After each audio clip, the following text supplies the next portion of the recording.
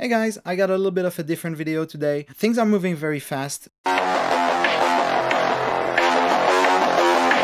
in the space, as you know, and some people are worried that they didn't install ComfyUI properly, and as luck would have it, I have a brand new machine, so I thought it'd be a good opportunity to answer your question about manual versus portable install and answer some of your questions with regards best practice as of February the 11th, 2024. So let's get going. First, you need to head to GitHub and click ComfyUI. Make sure you're on the Comfy Anonymous repo and scroll down. And this is your first option. Are you going to install manually, or are you going to install with a so-called direct link to download?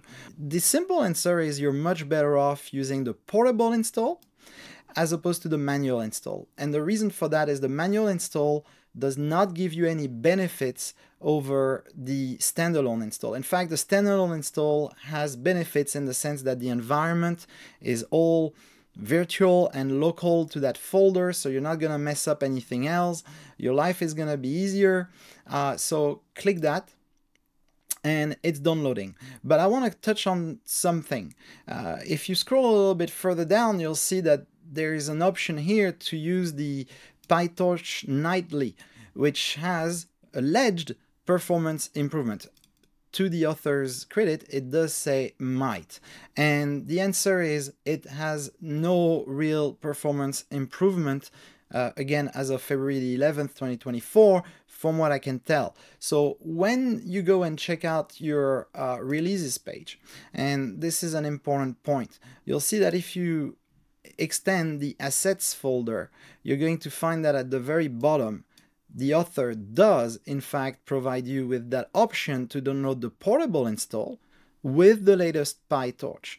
Now that's not the one we're using here. We're downloading this one here, the standard one with CU121. And that's the one that I highly recommend at this moment in time. You'll see it's probably this one we're downloading at this moment in time. This brings me to the next point. So once your download has finished, we're going to need 7Z. What's that? That's 7-zip. Let me show you what it looks like. Okay, here's 7-zip. Make sure you're on 7-zip.org. The reason for that is there's some fakes out there, so you don't want to install some malware by accident on your computer.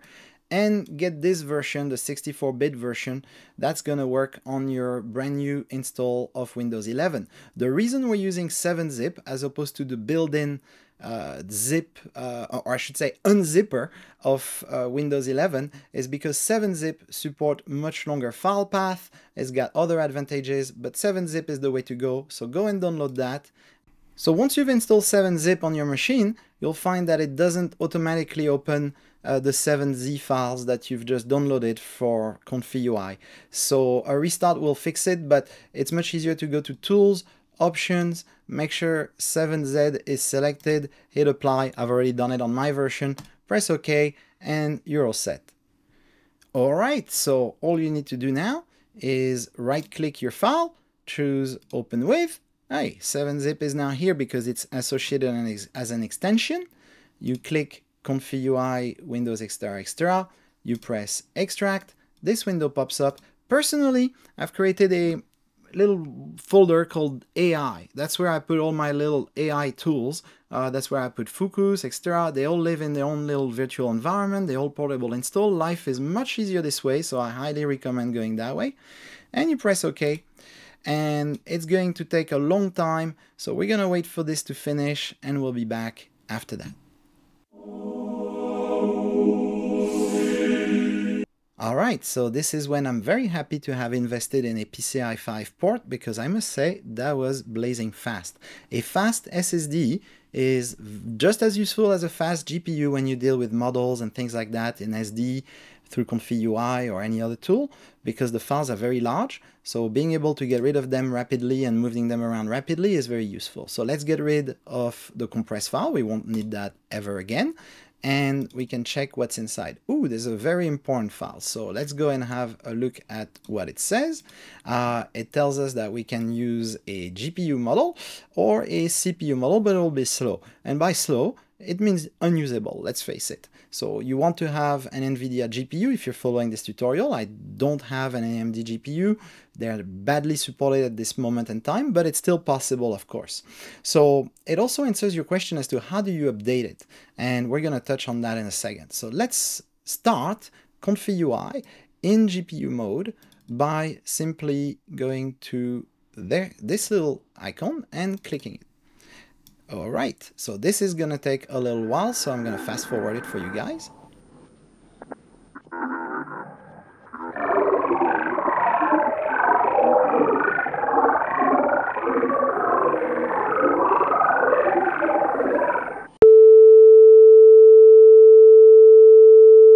Little word of warning here. The first time it runs, it's going to be very slow, even if you have good specs like you see here. Couple of things to note. You'll see that maybe in your version, it says that it's not using what's called transformers, but it's written xFormers. And for that reason, you might worry, hey, am I getting the best performance possible? The truth is yes. In reality, since Pytorch has been updated, you don't need to use the transformers. There's absolutely no reason to do so. It's going to cause you more headaches down the line than not using them. So rely on the default way of running ComfyUI. You'll also notice that you have this option here to use the double dash notation to pass certain parameters. And one of them is going to be things like high VRAM, low VRAM mode. High VRAM mode, all it does is if you have enough VRAM, like for example 24 gig, it will try to use only the VRAM as opposed to using also your shared RAM, which is very slow. Again, here there's really no real advantage that I discovered from using this mode, and the reason for that is if you do exceed your VRAM for whatever reason, maybe you're using very large model, maybe using a lot of different models on a single workflow, you're not going to benefit from only limiting yourself to VRAM. It's just going to run out of VRAM. So once you've executed this, automatically the ComfyUI window will open with the default workflow. That's why we always see this little bottle, this purple bottle in most of the default workflows. That's where it comes from. And another thing I wanted to point out is that if for whatever reason you lose that window, you can control click it and it will reappear, so you never lose. The other thing that you should be aware of is that you can do this. So for example, I can use two different workflows and switch from one to the other, run this one, go back to that one. It's not a problem. You can do this. There's absolutely no issue whatsoever with this particular technique. So feel free to do so. You can have 20 windows open. Sometimes I have even 30 workflows open simultaneously.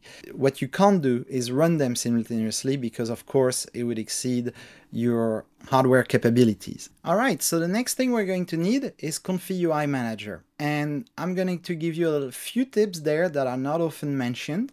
The first one being that while Comfy Manager is awesome and you should 100% use it, I use it, it's not always appropriate to use it, and you'll see why when we get to the little bit more advanced part of this tutorial. So let's go and install it. The first thing we need is to clone it where the custom node directory for ComfyUI is located. And in order to do this, we need to use Git for Windows. Now there's two main ways to install Git on Windows that will give you a command line interface that allows you to use Git. First one is Git SCM, which is sort of like the OG. And then there's another one, which is this one, the gitforwindows.org. Personally, I prefer this one because it gives you a cute little GUI, a shell integration that works very well, and a credential manager, which kind of saves you having to install GitHub Windows, which is another thing. And yeah, so go with that one. But hey, if you want to use SCM, go for that. So let's go and download it and let's install it.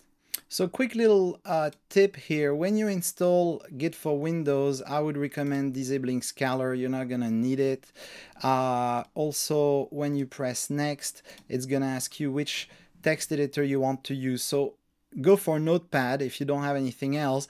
Atom is brilliant. The problem is it's also superbly sunset, so don't use that. I personally use Sublime, but it's not free, so go for Notepad if you don't have anything else, or install Sublime if you're very serious about developing and this is something you want to do in the future, but again, it's not free, so keep that in mind. So I'm gonna go for Sublime, and for the next options, press next, let Git decide. You want to choose this option, which is the recommended option. You want to use the bundled OpenSSH. Again, the goal here is not to be perfect. The goal here is to get you up and running with something that works and that you're not going to regret in a few months, okay? The OpenSSL library, the Windows style, checkout, min_tty, fast forward and merge, grid credential manager. You want the caching. You don't want anything experimental. We're not here to take risks, okay? Press install, off we go, and I'll see you in a second. So maybe this is of use to some of you, but maybe not to everyone, especially if you're new. When you do work and you're trying to update your install or things of that nature, you want to stop the server. To do this, you hit Ctrl+C, press Y when it asks you if you want to terminate the batch job, and you're back to your desktop.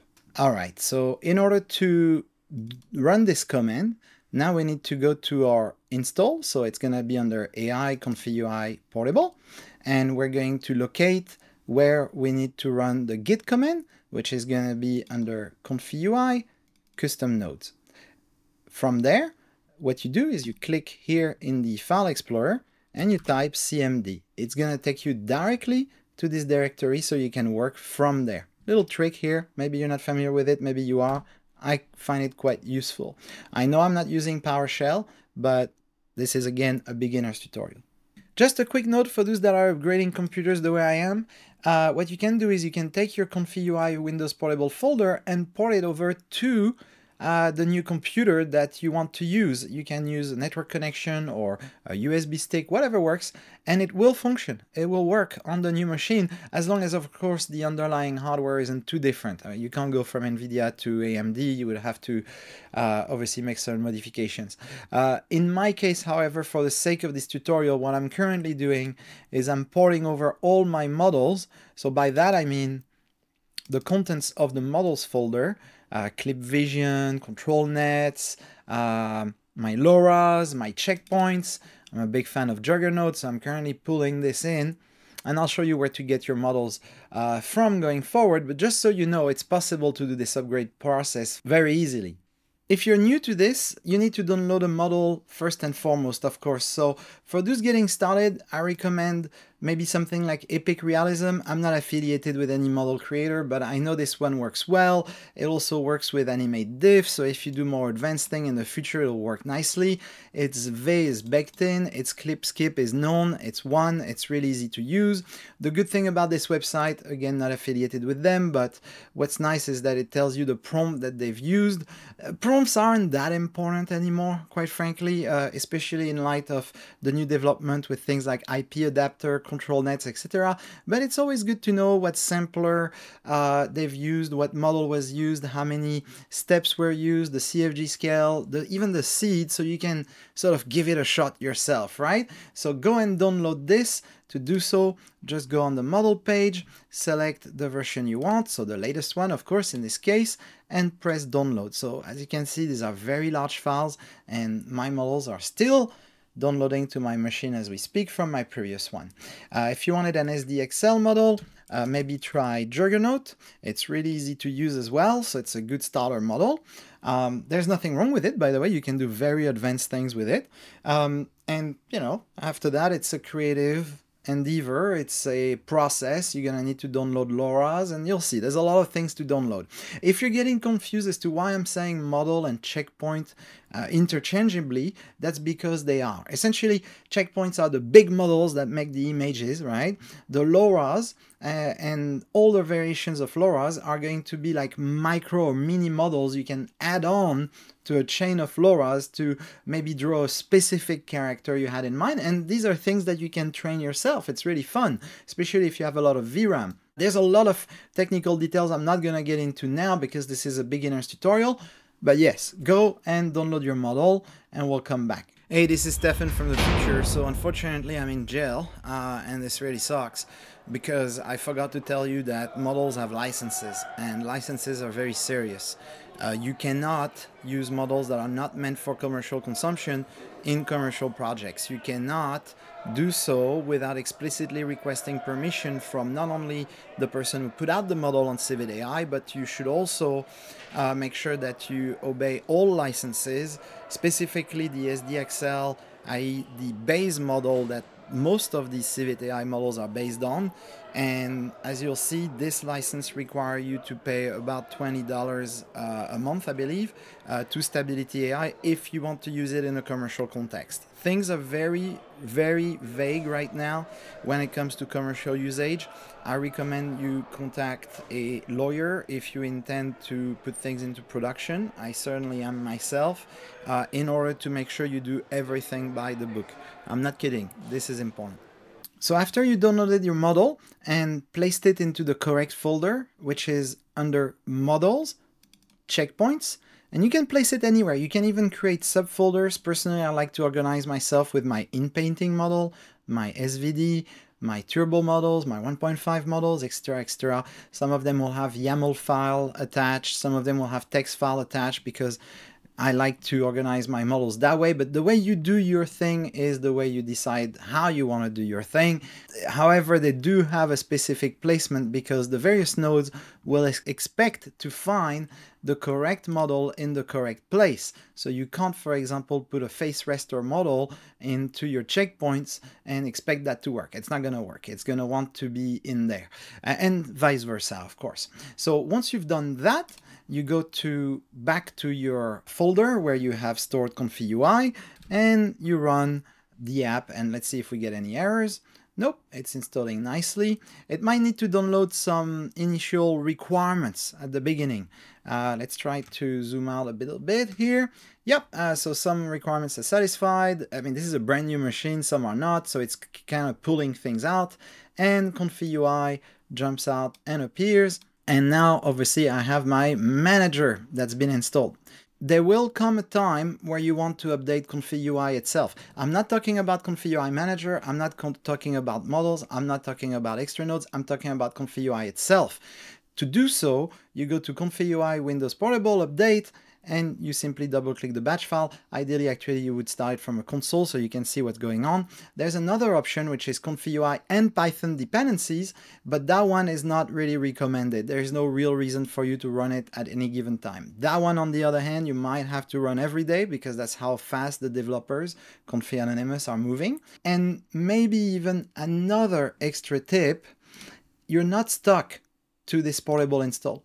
And here's what I mean by that. Back in January the 5th, you see, so it's fairly recent, I had a little problem where I had downloaded this version, and I knew that there was a newer version because I could see it on the GitHub repo, but I couldn't run update that. It didn't work. So the developers kindly replied and said, hey, there is a way to do this. So here's what I had to do. If you want, you can go to this thread. I'll put it into the comments, and it will teach you how to essentially go from the portable install to the git install. So when you want to update ComfyUI, you can do so by just doing a standard git pull, and you're done. So this is important because it shows that you're not stuck and you have that flexibility.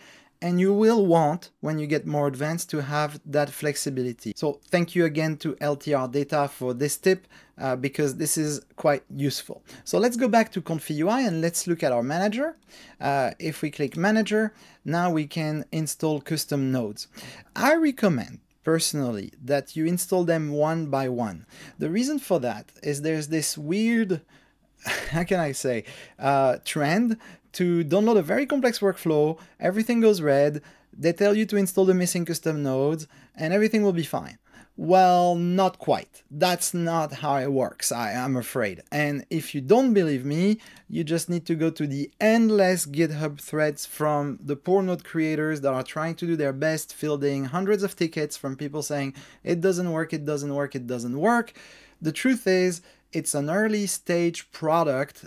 Consider it to be an alpha. So sometimes, yes, you can use the manager to install a missing node, and sometimes it's best to install it manually. And this is particularly true for example, the woes node. The woes node are very popular, but there is a recommended installation process. The same is true if you want to do face replacement using Reactor. You're not going to have too much luck with the manager, and the reason for that is the manager has no idea in what order things need to be installed. But if we wanted to get started, what we could do is find maybe a cool node. I personally like RG3. So RG3 adds new reroutes, new seed nodes. It's really cool. Let me show you how it works. You just press install.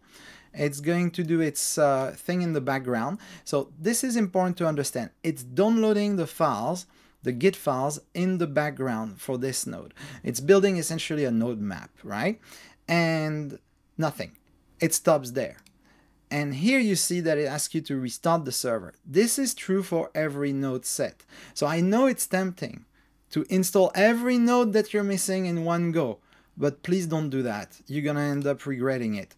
Do one by one, and then go check what's going on into, well, that was very quick. This machine is blazing fast.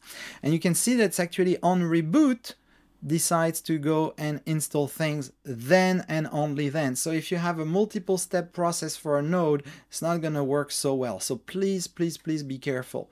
So now we have RG3 installed. ComfyUI has refreshed itself. You need to close the previous window or hit refresh on an existing window. And then if I double click this and I type RG3, there you go.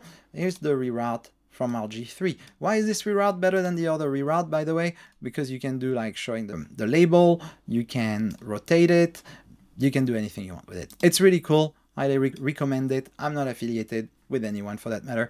But yes, so you're all set. ComfyUI is running. You have a model. So now let's go and load our checkpoint using the default workflow. So in my case, I have tons of model because I've just gotten them from my computer. In your case, maybe you only have, let's take a 1.5 model, this one.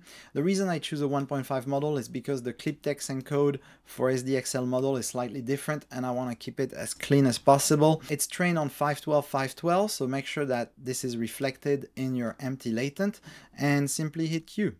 And what's going to happen if all goes well?